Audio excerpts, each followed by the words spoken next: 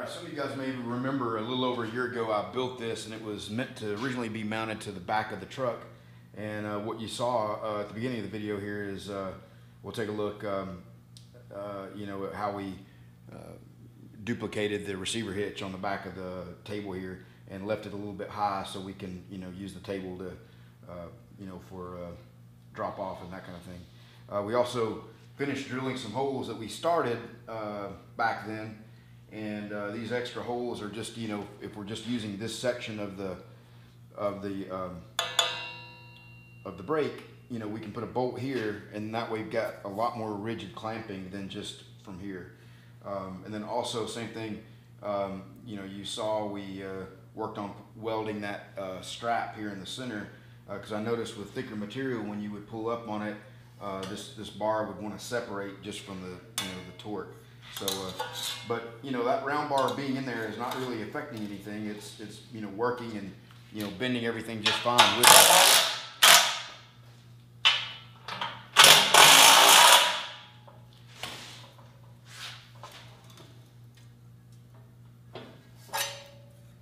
So we got a pretty good 90 on it there, and you know, the bend is not super crisp, but for this. Most of the stuff I do around here, that's going to be good enough, and it just never has been crisp. So anyway, we've got one more thing to make, so we can make this a little bit more versatile and use it as a finger brake to make a box basically. And so we're going to do some machining real quick on that. We'll come back and show you how that works when we're done with that.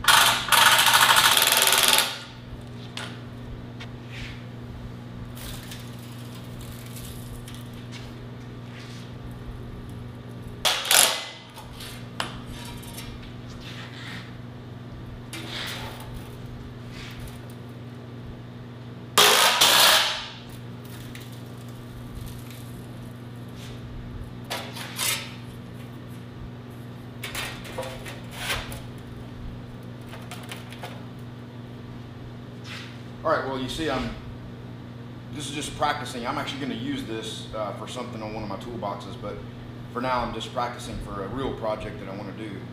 And you can see this brake works pretty good, you know, for bending up the ends there. Got some pretty square cuts, although they're a little more rounded than I want them to be, but for what I'm doing, it's going to actually work out pretty good that it's not a crisp bend like that. So, so I can't really bend this up, right, because these are going to hit into that.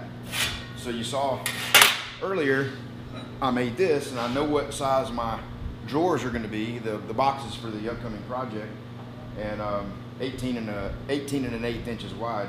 So we made this, you know, finger die basically to be able to convert this over to a finger brake. So we're going to go ahead and get this in.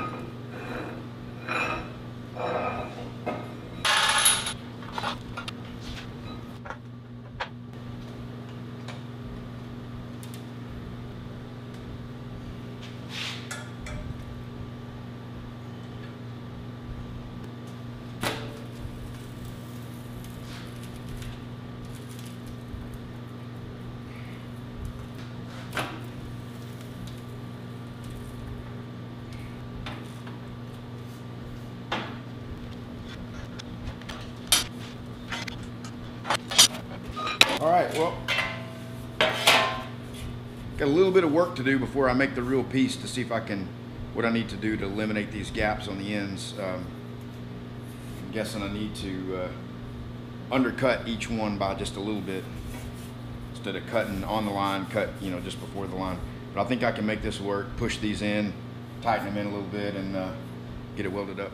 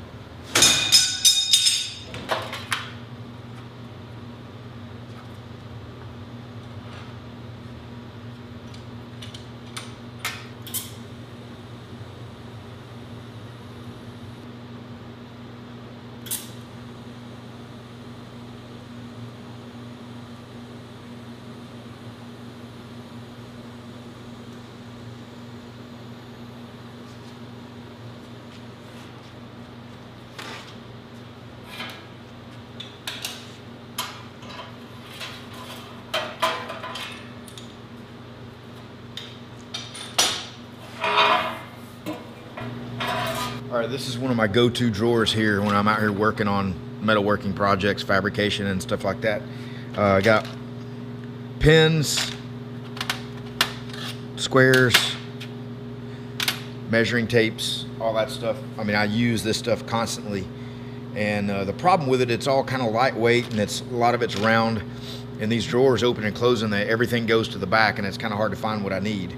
So with this box, pretty heavyweight, and it's going to hold itself up in the front and stay right where I need it. Keep the pins separate. I can go right to what I need. So anyway, I'm fairly happy with how the box turned out. I mean, it's not perfectly square, but the drawers that I'm making on this industrial furniture, you know, I mean, find me any cabinet anywhere, you know, that's got a square drawer on it. But we'll look to refine this over time. We got to get some better equipment. That brake I've got is just, you know, it's homemade. It's going to do a decent job. But anyway, a couple more days, I should have the drawers done. We'll have a video for you on that, and then you know, a week after that, we'll have the whole project finished up. So, all right, thanks everybody. Appreciate it.